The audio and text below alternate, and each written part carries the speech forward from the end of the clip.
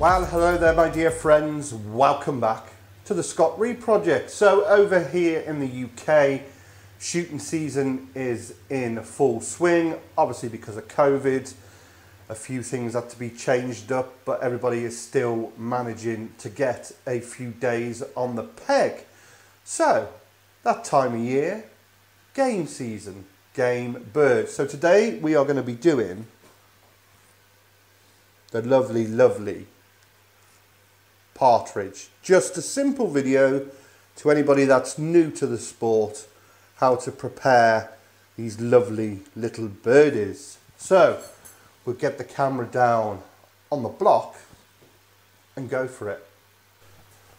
So over here in the UK then, we shoot two types of partridge. We have our own grey partridge, also known as the English partridge, and of course these pretty looking French red leg partridge.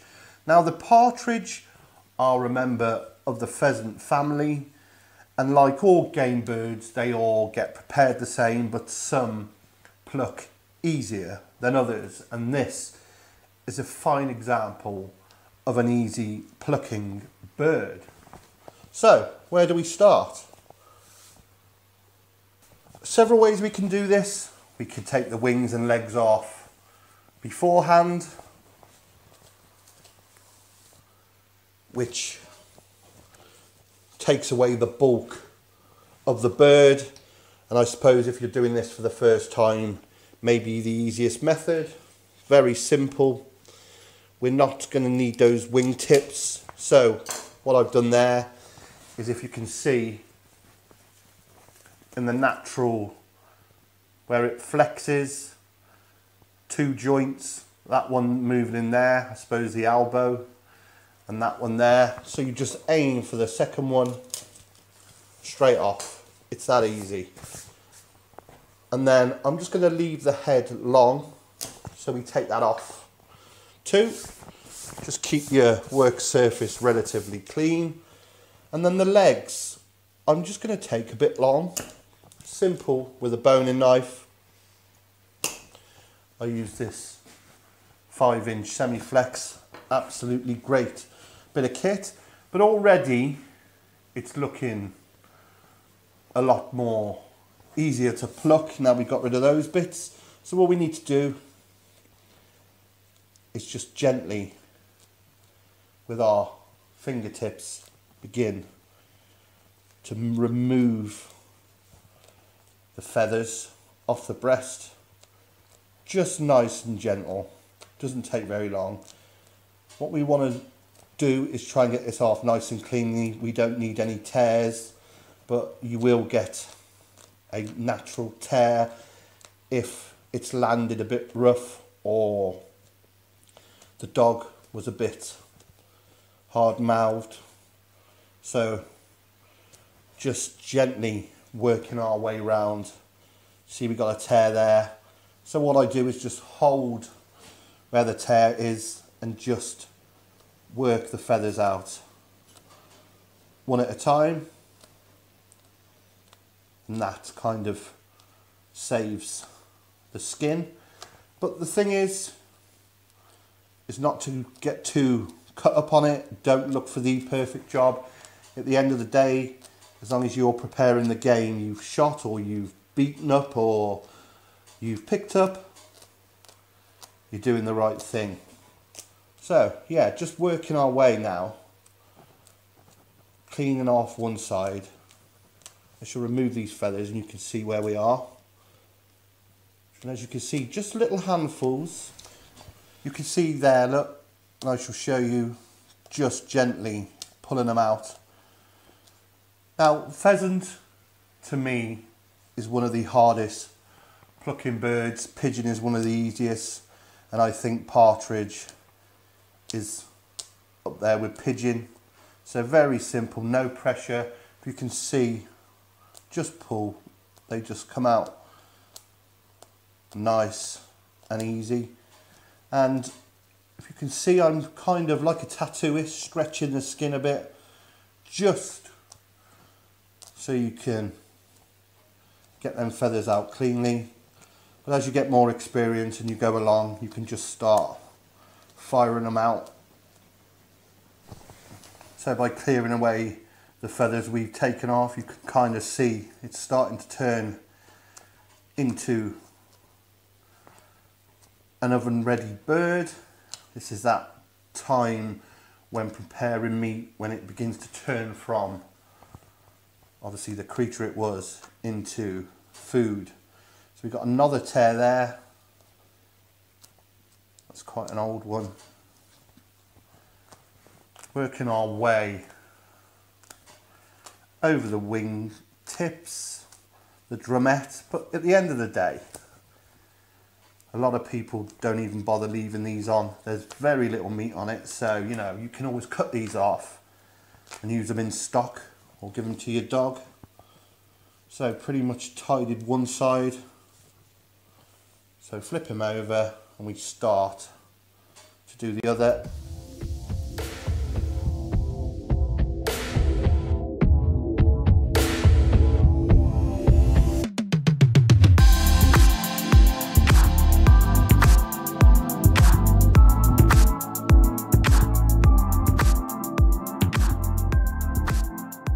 So as you can see then, we got it to this stage. It's just a case of just going over and just fettling up, pulling off any other little bits before we take the viscera out. So just go over your hands. If you get a wet cloth, that's another good way, because some of these will just be stuck on feathers from where we've been plucking. So yeah, nice and gentle. So we have the tears on that side there. Get those off the wings. And if you've left a few on, a few of these little downy ones, do not panic. If you're roasting them, they will just burn off. But alternatively, you could just get a little blowtorch and just go over it, and that will singe them off. But don't get too cut up on trying to get them all out if you don't want to. It's not going to affect it. Right. I'm going to get a cloth, give that a wipe off, and we'll go from there. But yeah, he's starting to look a little bit more like an oven ready partridge. Okay then, so the butcher's friend, the wet cloth. Trust me, we use them so much for many things in the butchery trade, or as my old mentor Sid Nutt, the old hard butcher I learned the trade with, would call him, pass us your wiper. Bless. Anyway, as you can see, without getting it soaking wet, just a damp cloth, just gently over it, brings off all the feathers that you couldn't quite pick up. There's one there, and it gives you a nice clean job. So we're just going over now, just finishing off before we take the insides out. We'll fettle around there. Perfect. The thing is, when you're plucking, you get your hands wet, you will have more feathers on you than on the bird. It's just a nightmare. So try and dry pluck your bird beforehand, and then, like me, just get your cloth not soaking wet and just give it a wipe. We can always give it a wash off after. So yeah, now let's make it oven ready. What we need to do then is take out the insides. Give my blade a little feather.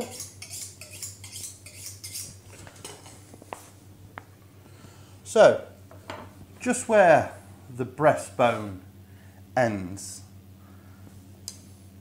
just put in a little nick with a sharp knife, just enough to get your finger in. And then just move it around. So if you go up the top of the rib cage, down each side, just like that, and then reach to the end of the rib cage, and you can feel all the insides, and then just hook it out in one. Now, cloth at hand, keep your hands clean, move that to one side. Now, several ways we can do this. We can cut straight through there and just take it out, which is what I'm going to do. So just down that little bone and there. That completes the cut. That takes out the nasty bit. So just get my rag, give that a clean. Now we need to look inside, because the heart will be in the back. So 2 fingers in, try and keep them close together. And there is the heart. See if there's anything left. Lovely tiny little heart, nice and healthy. Keep our workstation clean, and then we'll turn our attention to the neck end. So here's the neck. I left it long on purpose. What we'll do, nice clean knife, is just put the tip of our knife under the skin of the neck. Just like that. And just work your way along to the shoulders. And then that allows you to, again with your rag, just pull the neck away, and then we can get our hands in and empty the crop. You see what old Perdix has been eating. So a little bit of acorn, wheat and some greens. Nice diet, not for me, but each to their own. So we make sure we've got rid of everything out of each end. Pull off the skin of the crop. Now what we'll do, before we give it a final swill, is we'll take our neck, and I'm going to cut it, but leave a little bit, so when we truss it, we've got something to anchor it to. Apart from the trussing, that's pretty much ready to go. So what I'll do, swill this under the tap, dry it inside, and then I'll show you how to truss it, and it's ready for the oven. What a cute looking thing that is. Okay, just to finish the job then, make it look nice and neat and all posh, like it's come straight out the butcher's. We are going to just truss it. So, underneath those drums, pull, and what we're going to do is, you see it's between the drumstick and the thigh, under the wings,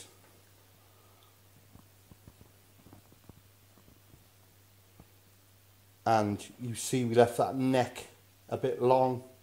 This is a reason why. We're just going to tie that knot off. Okay, nice and tight, so it's all pulled together. Give it a couple of knots to stick. Cut off the excess. Give these a little bit of a fettle, and pretty much there is wonderful little Perdix. Wonderful little French partridge, all dressed up, ready for the ball. Now if you're on a shoot, or you're a gamekeeper and you prepare game like this for your guns, for your beaters, you could get yourself a nice little tray like that, get them all oven ready, wrap it over, which I'll do now. Okay then my friends, one beautiful oven ready partridge. How good does that look? Hey. Now if you do that, prepare them just like that. You can get these trays online. If not, just put them in bags, and you could keep those in your freezer when the season is over. You'll have a nice supply of game in the bottom of your freezer. And the beauty with keeping those legs on and cutting them, you can always tell what they are. So yes, this is the way forward. You've got to admit, it looks quite professional, doesn't it? You could even go as far as getting some labels printed so you know what you've got. So yes, one beautiful oven ready partridge. All we got left is the innards. Where's my knife gone? There. So, it all depends if you like your offal. It's always good to save it if you wanted to make a terrine or something. So, just take off the liver, nice and simple. You can see that's nice and healthy. And then the gizzard. Now I know a lot of countries like the gizzard, so what we're going to do is, with our knife, very gently cut it in half, keeping our cloth in use, and then you can see again what it's been eating. Obviously this is where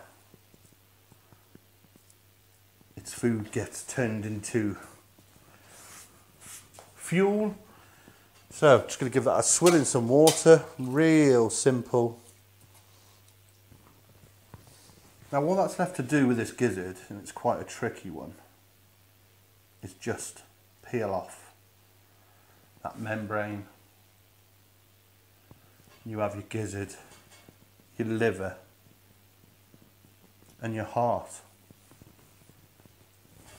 And then the star of the show, one oven ready partridge. So my fine feathered friends, if you found this helpful or you've enjoyed what you've seen here today on the SRP, the Scott Reed Project, please click subscribe when my face comes up down here. Also find me on my social media, on my Facebook, Twitter and Instagram at the Scott Reed Project. And if you would like to help the channel along, help me bring more information to your brains for nothing, but you'd like to help, please check out my Patreon page. But until next time, when I'll show you how to cook this beauty, really easy. So you've got a beautiful roast partridge. Have a good time, safe shooting, stay safe. I'll see you soon. Take care, my friends.